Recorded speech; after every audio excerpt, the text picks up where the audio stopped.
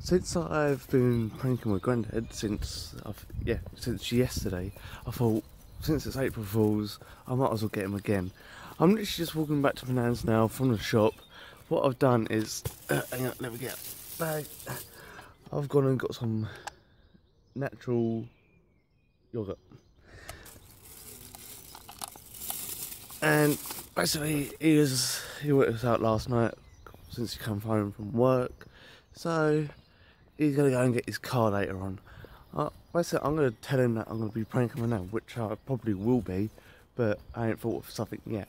So I'm hoping he'll buy this, and I'm gonna ask him to just like give me a call when he's on his way back, so that I can get the yogurt ready and sit up in his room, wait till he comes back, and I think the bird's gonna have a bit of a problem with its bowels.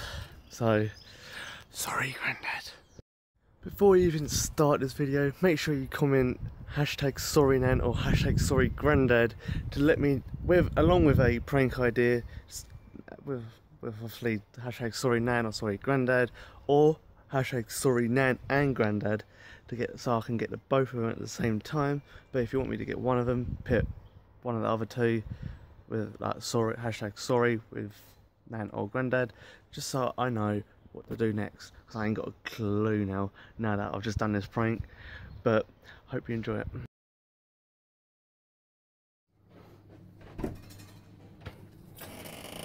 Yeah. Grandad, how was the dog treats yesterday? Lovely.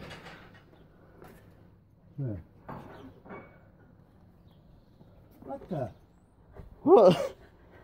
That's some bird, ain't it? Oh, what? Oh my god. You bleed. He's just shot me. It's yogurt. Have you seen the front of your car?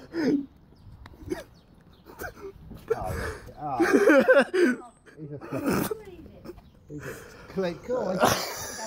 He don't feed himself. Shit, have you April Fools? Thank you.